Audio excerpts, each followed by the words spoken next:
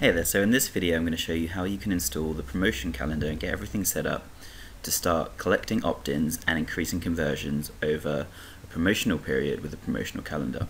So the first thing you're going to do is head over to the plugins page to actually install the plugin. So we're going to click to upload, and then we're going to find the plugin, which at the moment I have saved to my desktop. And so you're going to select that and upload it to the page. So just take a couple seconds while it uploads in the background as usual, and once it has, you can hit the activate button to get the plugin working. So then the first thing we're going to do is head over to the My Promotions tab that's now been added, and as you can see when you click through, there shouldn't be any promotions installed. So what you're going to do is add your first promotion, and then we're going to call this promotion, once it finally loads, save 10% off promotion calendar.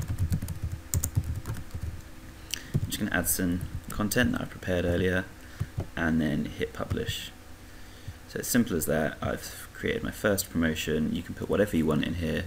It's got the full capabilities of the WordPress editor, so it really you can go as crazy as you want. From here, I'm then going to go to the settings page, and then you can actually get the plugin set up to integrate with your promotions. So the first thing we're going to do is select an autoresponder.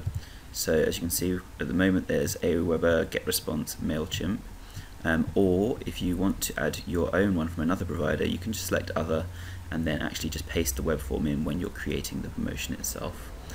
But for this instance, we're going to go to Aweber, and I'm going to put in my list name, which is Digital Marketer.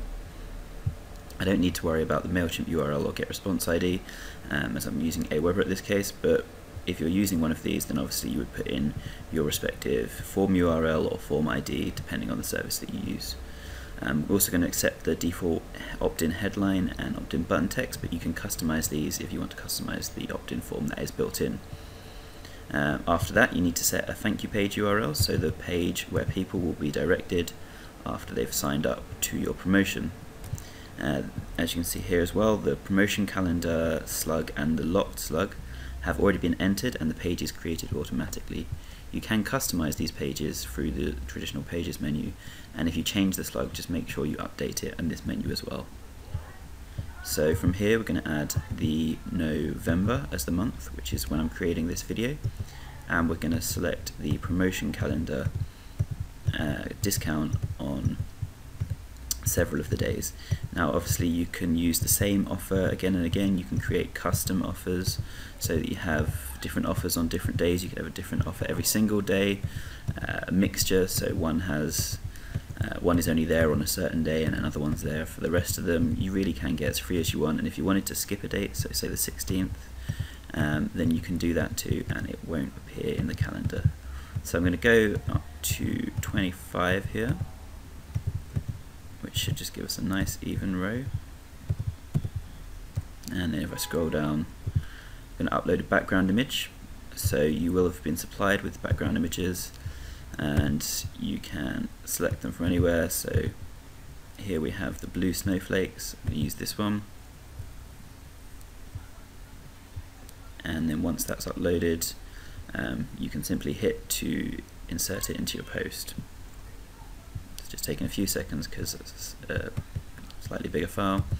And then I've already got my logo uploaded onto this site, so I'm going to select it here, but you can upload it or select any of your existing photos and then place to insert into post. So you can see the URLs for those images are there now.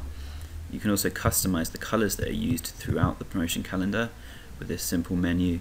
I'm going to use the default ones for now, but you can get as creative as you want and make sure it matches your background image, your logo and your branding. And then if you want to give us a credit link, then you can leave this checked, otherwise just uncheck it and there'll be no extra links on the page. So after that, you just hit save. And then if we head over to the promotion calendar page, you can see, I just log out of my own account so you can see how the average user would see it. And there we go. So you have a beautiful promotion calendar You have your logo at the top, you have your background image which you've selected, and this text can all be customized through the promotion page and promotion calendar page, and you can add any introductory text you need, and all the doors are automatically generated and locked to the correct date for you. So you can see where I missed the 16th, it doesn't appear, and all the days that you have selected up until the 25th do appear, with a share bar at the bottom to help your page go viral. And any day that isn't currently active, you can see if you click on it, it gives you the page is currently locked messaging. But for the correct day, which today is the 23rd, if I click on that, you get the promotional calendar discount with the code that I added, and you can opt in to get updates. So I'm just going to paste in my details here, and when I opt in, it takes you through to the thank you page, which again you set through the settings, and you can make that as custom as you want, add anything you need to help increase conversions and obviously get more people sharing your promotion calendar and coming back to the site. So I hope you found this video useful, and I hope you enjoy using the promotion calendar.